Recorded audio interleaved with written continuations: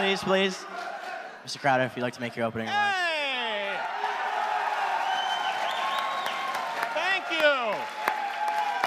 Let's hear it for UMass Republicans putting this on. Come on, let them know you love him. Let's hear it for Milo. Let him know you love him. Let's hear it for Miss Sommers. Let her know you love her. Time to listen up, you silly liberal fruitcakes. I came out here, I wanted to tell some jokes. Let's do some reality checks here. Do you have any idea, sir, how pathetic it must be to be you? These people wanted to come out and have a good time, hear a few jokes, some thoughtful discussion, but your head pops off the pillow in the morning with, oh, how can I be a professional victim today? Let me go in and screw with their act just because, oh my God, your parents didn't tell you that your opinion wasn't worth that much.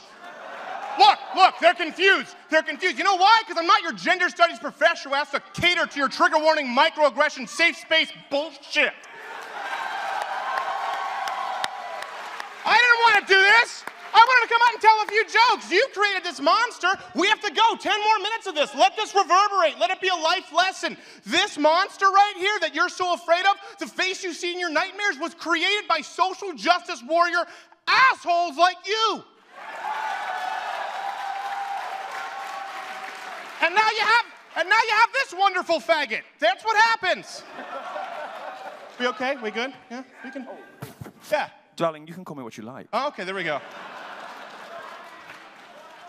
Crying out loud, listen. Nobody here wants to hear your opinion that much. And here's what's so crazy. You couldn't wait 5 minutes. Unlike leftists, we have an open panel and a Q&A session because we want an open idea. Oh, I'm a racist. There you go. That's a new one. Where'd you learn that one in Social Human Studies 101? Right next to the giant, I don't know, wild boar I couldn't see who said, there's no such thing as fat chicks. Guess what? If you think there aren't, you are one, okay?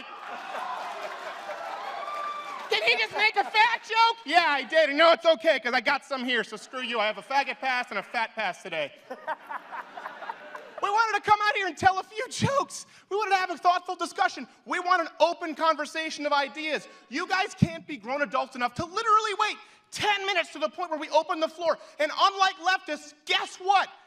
We don't try and ban you when your speakers come to school. We don't show up and protest and call them, oh, shut up, you just got owned and now you're trying to come back 5 minutes later. It's like George... The jerk store called, they're running out of you, George Costanza, you androgynous little amoeba. And by the way, these opinions you're yelling out, they're not even your opinions. They're your opinions from your gender studies professor, and the really reason you picked it was because you thought it was your best chance at getting laid. You just decided to walk on in to try and pick up chicks at the San Francisco retread pot-smoking drum circle, only to realize that your very glance in the direction of a woman causes a barren womb.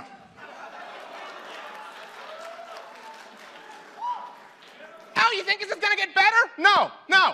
Is he gonna check his privilege? That's not going to happen. I don't want to come out here and give someone the finger, but it's because they walk out and this chick is a... Start a show like that. This is absurd. At least when you go back to like Christina Hoff Sommers days, self-professed Democrats, hippies, the retreads that you guys want to be, at least they thought they were fighting the system. They thought they were trying to create transparency. They really thought they were for free speech. You people are openly and completely against it. You're not fighting for free speech. You're not fighting for rights. You're fighting for the right to be a pussy and not hear opinions that you don't like.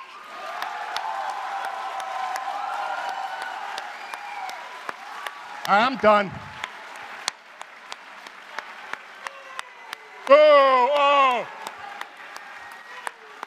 If you only take one piece of advice from this, okay? Please, sincerely, don't be an asshole your whole life. All right.